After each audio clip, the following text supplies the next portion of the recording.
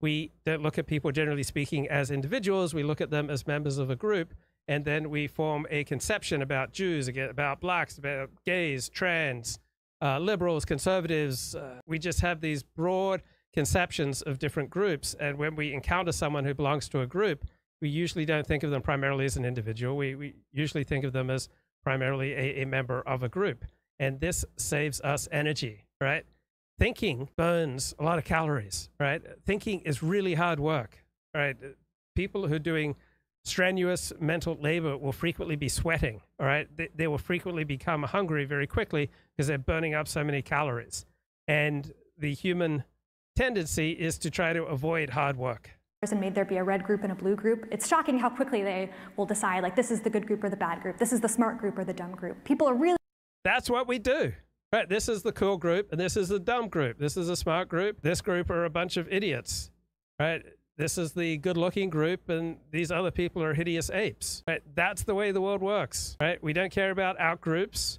We primarily care about our group, and we follow the moral code of our group. We follow the hero system of our group, and a component of that is politics.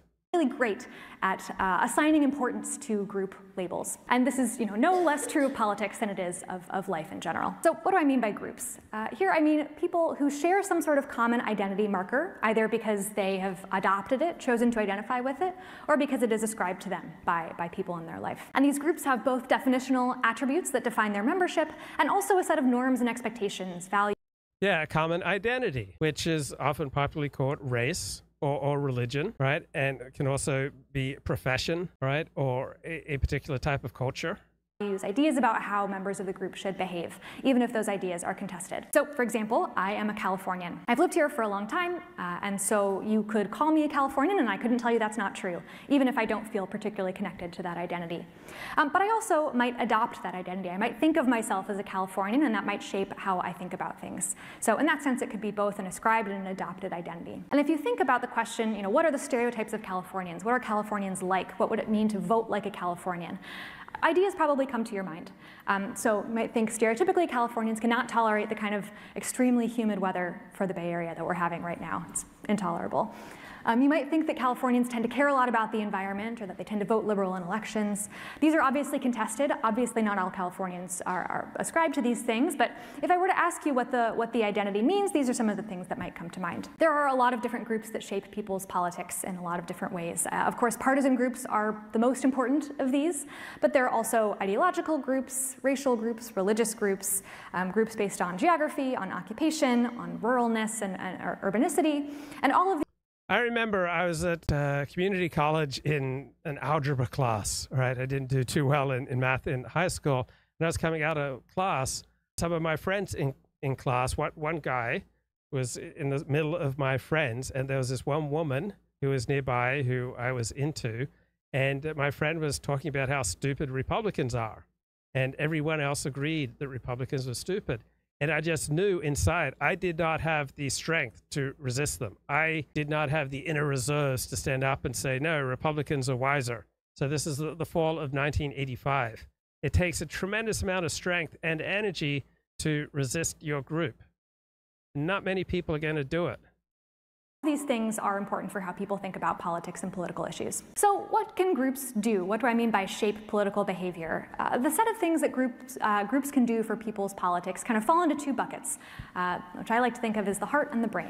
Right, so I keep talking on this show that looking at people as primarily individuals is not an effective way or an accurate way to describe reality, all right? We don't tend to look at people as individuals. You have to be a special person to merit me looking at you primarily as an individual. Instead, I, like almost everyone else, tends to put people into broad categories. And so the classical liberal conception that we are primarily individuals born with certain inalienable rights just does not match reality. Instead, we are primarily members of groups with obligations to our group and a worldview that we get from our group. We're shaped by the dominant genetics of our group, by early imprinting that we received in our group, and by the incentives that operate within our group.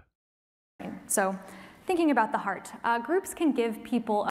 Right, so the way news media talks about politics, they talk about it as though individuals are making decisions based on policy and ideology. in reality, most people put very little effort into decoding politics, and they just go along with their group.